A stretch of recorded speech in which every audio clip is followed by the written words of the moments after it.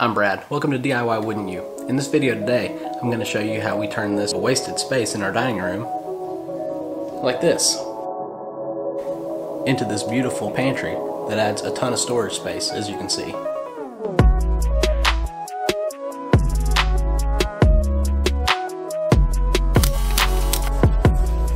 We have this nook in our dining room, that's what we call it anyway, a nook, that's just kind of dead space.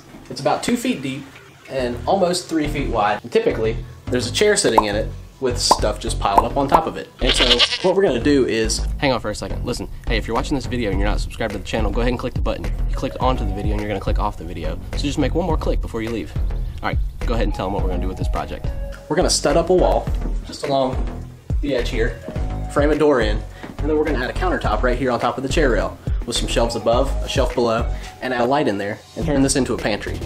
This was actually not as expensive as you'd think and easier than I thought it would be to do. Overall, it cost less than $400.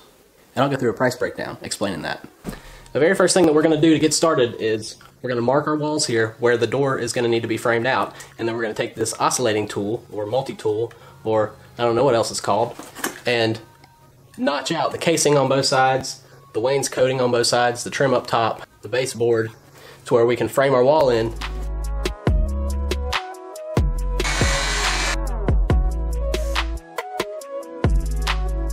I'm going to adjust the depth of the blade on my skill saw to cut the rest of this beadboard, because that's going to take a lot less time than trying to cut a straight line with that oscillating tool. We didn't say a word. Who pooted?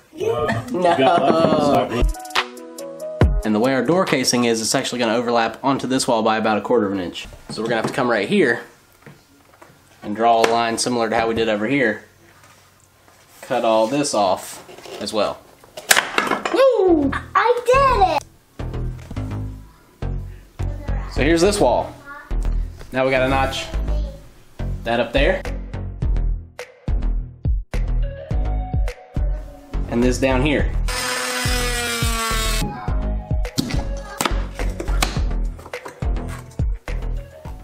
Here at DIY Wouldn't You, we want to inspire and educate. We want to make projects entertaining and encourage you to try something fun, learn something new, and impress yourself and your friends. We want to remind you that just because you haven't done something, it doesn't mean you can't. So keep learning, keep building, keep DIYing. I'm going to take this stud finder. This one's by Black & Decker. I really like this one because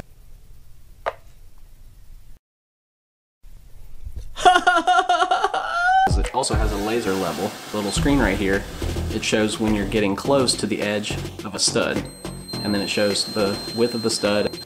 We'll be able to catch that stud with one side of the stud we're going to add on this side.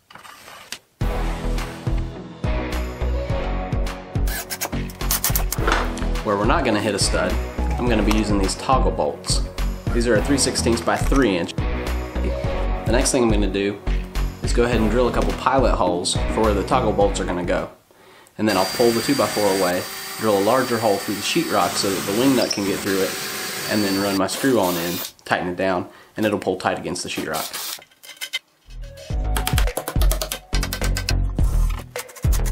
That wasn't so bad. Now I'll go back, put some more screws in the stud, and then at the top and the bottom.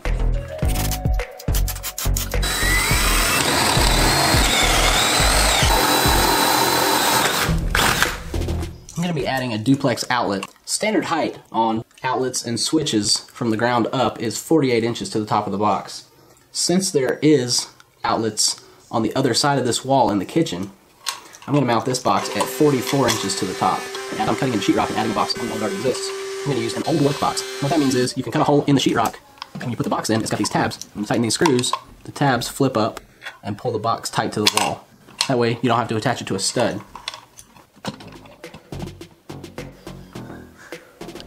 Now right here on the corner of the wall, I've marked actually the stack up here. So you got a piece of 3/8 sheetrock, or 2x4, other piece of 3/8 sheetrock, the door molding, and then this little mark right here is where this stack up of 2x4s actually ends. So what I believe I can do is use a paddle bit and drill in to where it comes through this 2x4 at a really sharp angle to where I can still put my sheetrock on and then my door molding and not have any issues. Boo!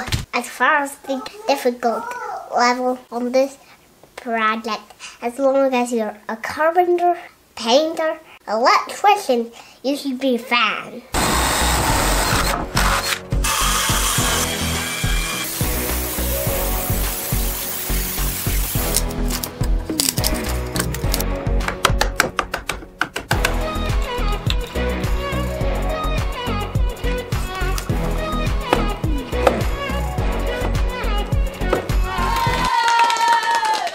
Yes! That was extremely difficult, but I'm glad that worked. Well, I thought about this before I put this 2x4 up.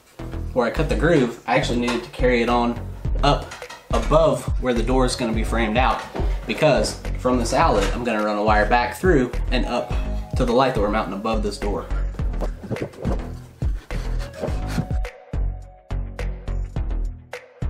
And we're going to scab this on top of this stud.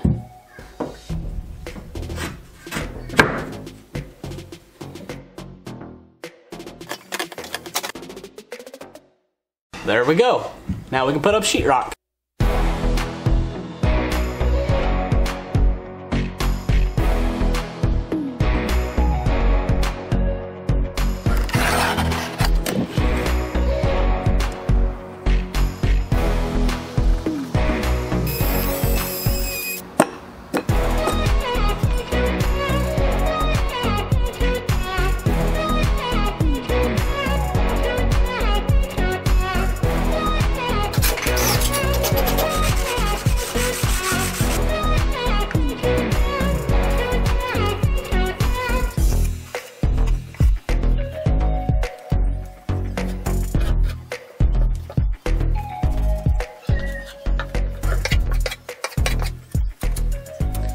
Putty on the outside's done there.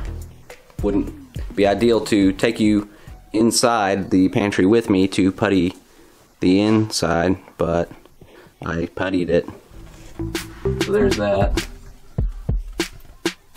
And for the sanding, I'm using this medium angled sanding pad by Gator that I got from Lowe's. It was a 2-pack. I like these because it's got the nice little bevel. You can get in tight corners, like right here.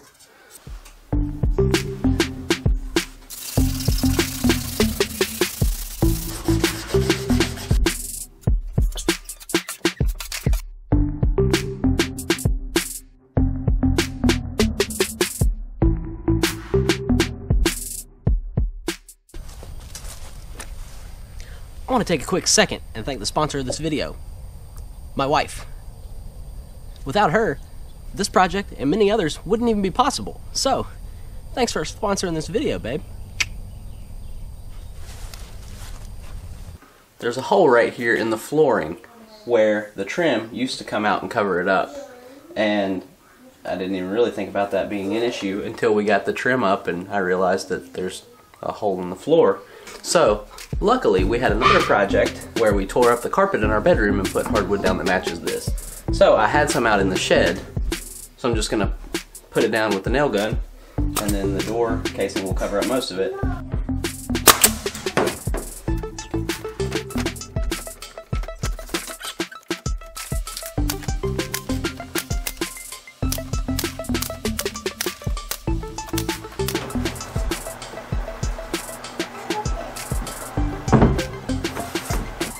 Now it's already mortised out for the doorknob and for the striker plate.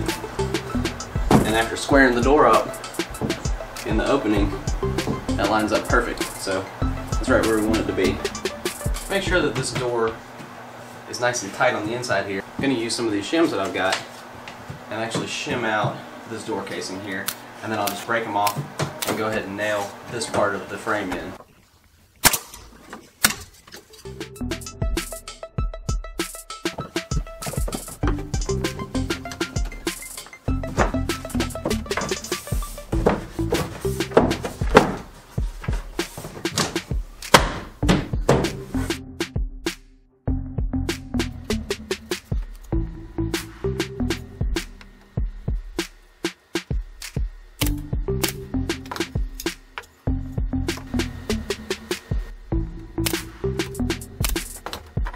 I really lucked out big on this one.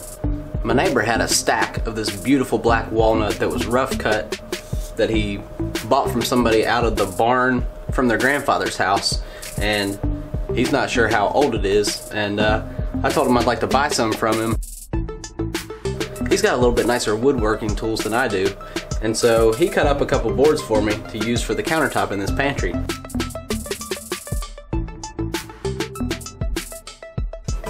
Ooh, that is nice.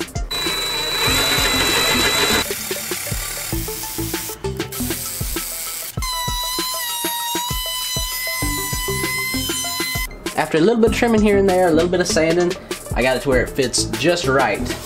So, I'm gonna go ahead and put a wax sealer on this, and the product that I'm using is a cuttingboard.com natural wood wax. This is food safe, not that it necessarily needs to be, but being that it's in a pantry and, you know, I don't know if maybe any food will sit on top of this, I thought maybe that was a good choice. And also, I've been wanting to try this product out for a while.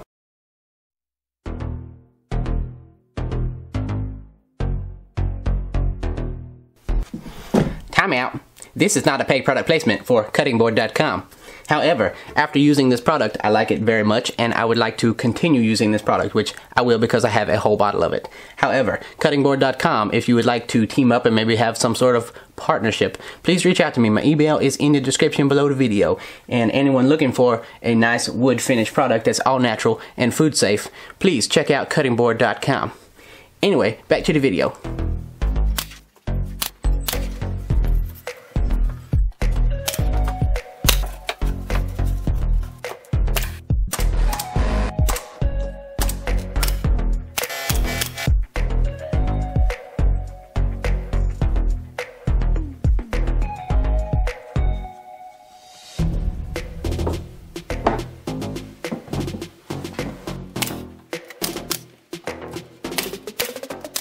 I'm gonna actually decrease the depth of that top shelf to 8 inches, where these other shelves are 11 3/4.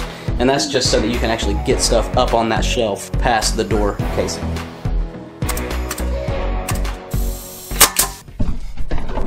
Earlier in the video, I said I was going to do a price breakdown of this project, so here we go. First and foremost, the door I got for the family hookup because my brother works for a door window company. Shout out Jones Stores, Moxville, North Carolina. This video is not sponsored by Jones Stores, however, maybe we could do some sponsored videos in the future.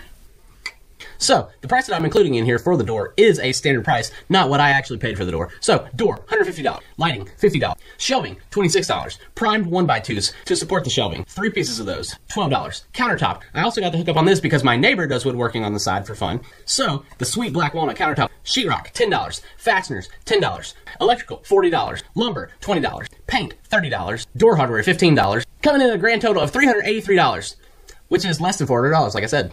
Now this gets me pumped up because that's pretty affordable for such a big difference. Something else I said earlier in the video was, if you haven't already, click the subscribe button. Also, like the video. It shoots it up in the algorithms and we can get more views, we can make more videos, and we can have more fun. Speaking of fun, let's go back and finish this thing.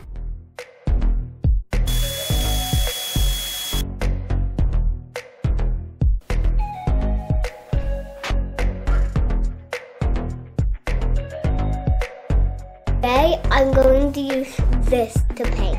Oh, Good job.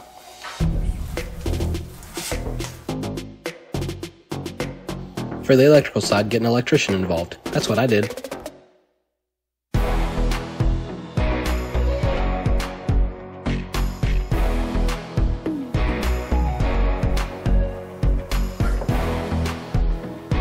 All right.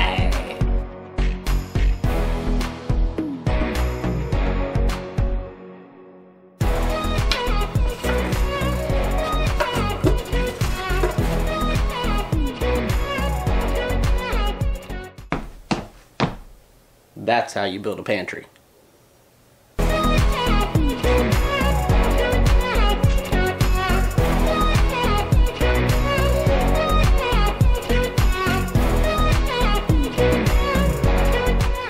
If this video was helpful at all, give it a thumbs up. If you want to see more fun projects that we're working on, subscribe to the channel. We'd love to see you back. If you want to be the first to know when we post another video, hit the notification bell. I'm Brad. This is DIY Woodn't You. Thanks for watching. We'll see you next time.